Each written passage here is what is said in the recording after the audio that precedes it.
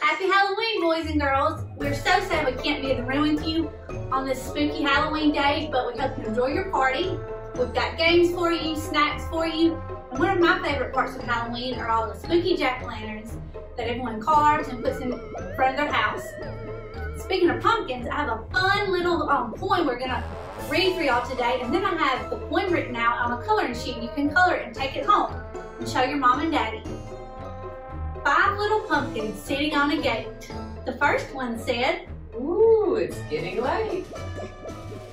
The second one said, "There are witches in the air." the third one said, But we don't care. the fourth one said, Let's run and run and run. the fifth one said, I'm ready to have some fun. and Ooh. went the wind, and out went the lights, and the 5 little pumpkins rolled out of sight. Happy Halloween! Happy Halloween!